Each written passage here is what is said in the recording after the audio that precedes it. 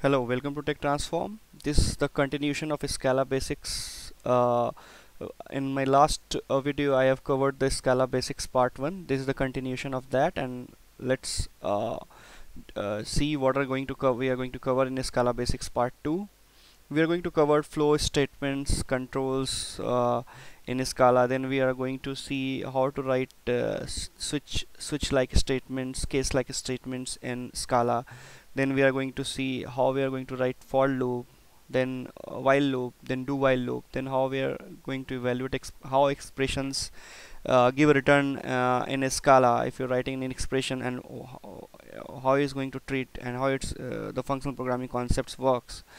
So let's get started. I've prepared a document for that. What we're going to cover here is flow control. So let's start our terminal and go inside Scala prompt. For that, Scala.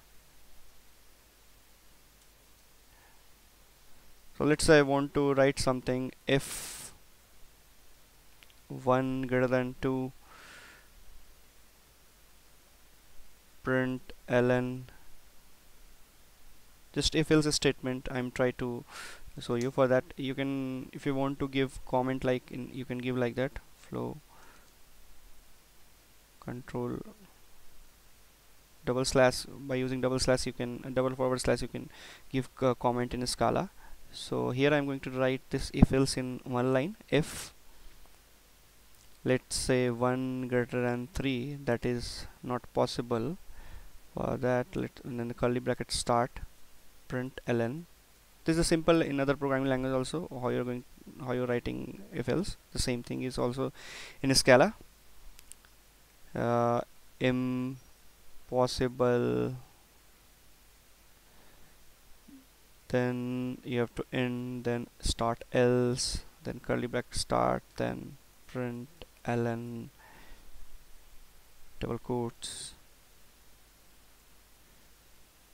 then it ends. It's true. So what we are doing here, if then the condition, then the parenthesis start, whatever we want to execute. I want to execute println impossible, then else. So we can do in the same line. So it's become, because this if this condition become false, so it's went inside this else loop. So and in Scala there is no else if like in other programming language. Here only if and else. You can use only if and else. There is no else if. If we want to write this this I have written in one line. If you want to write in a new line and to looks good, for that Scala provide you paste mode. Means you can go inside paste mode, colon paste. There you can write n number of lines. Then finally you can press Ctrl D. Then you can come out and the whole code gets executed. The same thing we can write in paste mode, like if 1 greater than 3. Okay, print ln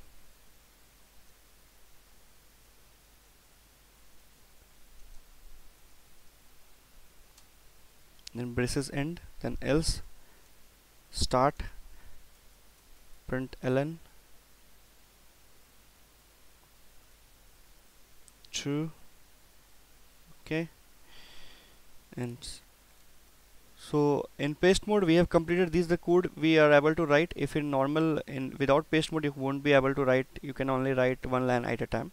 So if you have a more number of lines and you want to execute that, you can utilize the colon paste mode in a Scala. Once you have written all the code, if you want to come out this paste mode, here see, once we enter, it's showing entering paste mode.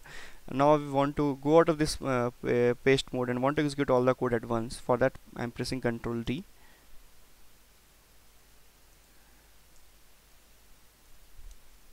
Okay, exiting paste mode. So become so it's all the code executed and we got this. It's true. Now let's see what is next. Yeah, so like switch or case, like switch in other languages, we have here matching. We can match. For that, the syntax is, so we are going to cover here matching. Syntax, let's say my variable is x is equal to 3, or let's say number is equal to 3. Okay. Oh, for that we have to go inside paste mode because we have to execute more lines. Again I am declaring val number is equal to 3. We are taking one number, then number match. So this is the match is the opening braces. Then we have case 1. Let's say if it's matched to 1, case 1. Okay, double equal to this parameter is there, print ln, we can say 1. So this is our case 1. So follow the syntax. I have declared a variable called number equal to 3. If you want to write switch like statements here, so for that you have to number match. Match is a key reserved keyword for switch like statements in Scala. Number match. Then our case starts case 1 means number, let's say 3 case, it's going to match with the case. Then we can write case 2, then double equal to and bracket print ln 2. Okay, then we have case 3. So case 3 is going to actually match here because our number value is 3. Okay.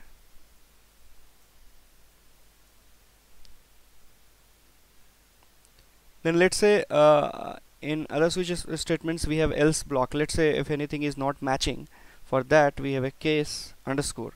For not matching anything or else, you can use underscore. It's the syntax in Scala. Print ln, we can say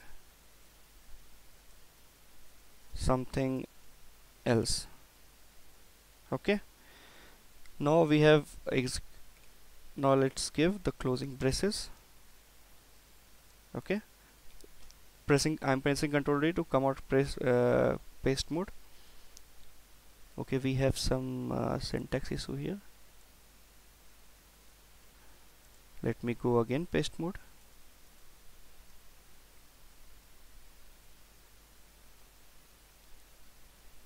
Print ln. You can't edit anything there, so that's why I opened this.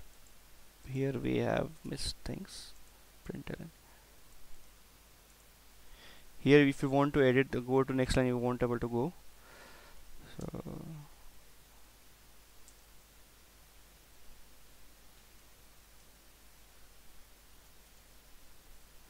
I'm pasting the correct code. Okay, Control D. See what happens. So number was 3, it matches to 3, so it's went inside. We want to change this to 4. So there is no case matching to this 4.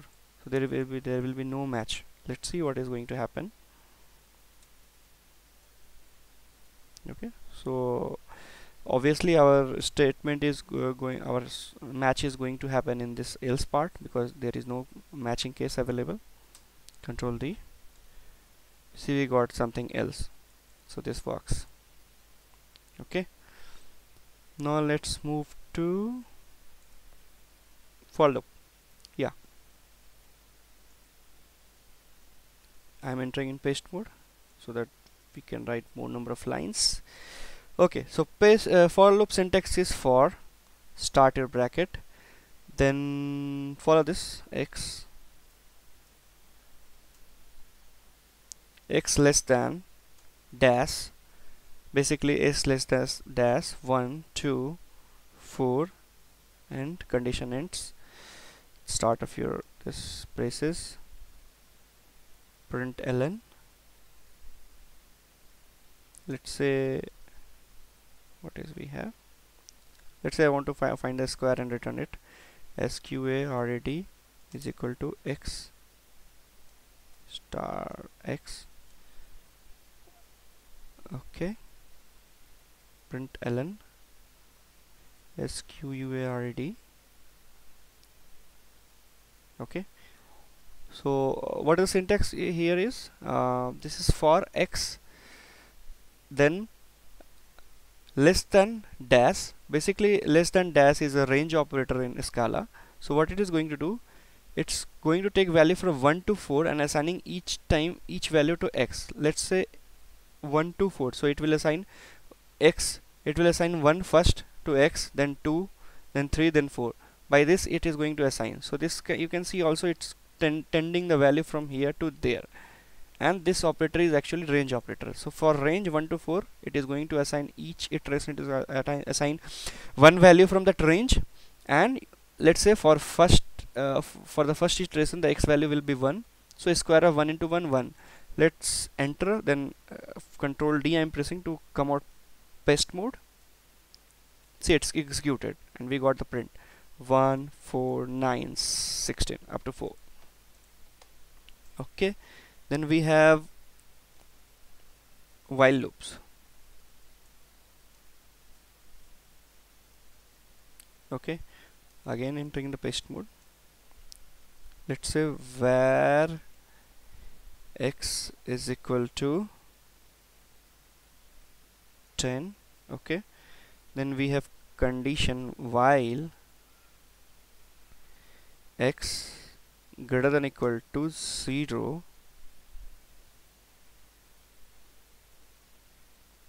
print ln x, then we have to minus I am minus 1 each time to the x, otherwise it will go into infinite loop.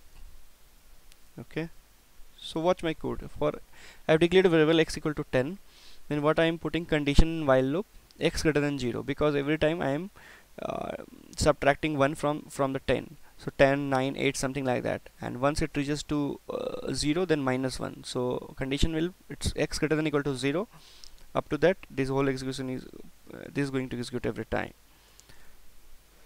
Control D, so it's got executed, and see 10 9 10 and 1 0, we got the value. So while loops completed, and let's say let's change the value of, now we have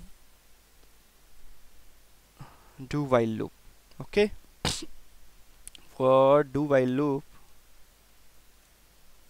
the syntax is x is equal to 0, then the syntax is do. Okay, what we want to do, I want to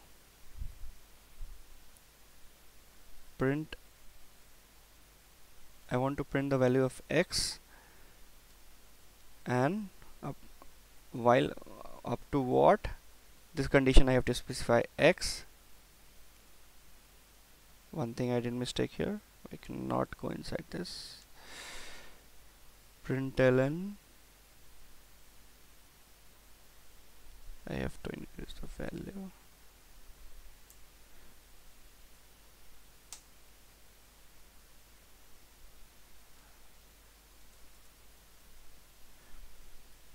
Let's say x is equal to 0, do what we want to do. I want to print the value of x, and I am adding, each time I am adding 1 to the x. Okay, my do, I want to do this, but I want to do up to what, up to while I have to specify the condition while x less than equal to 10. I want to print up to, because every time my x value was 0, and every time I am increasing a value of x by 1, then it will reaches to 10 and it will go to after that also, but we want to print up to what, up to while x less than equal to 10. Enter, control D. Unit does not take parameters. Why? What was the issue? Syntax to while x. Okay, yeah. So there will be no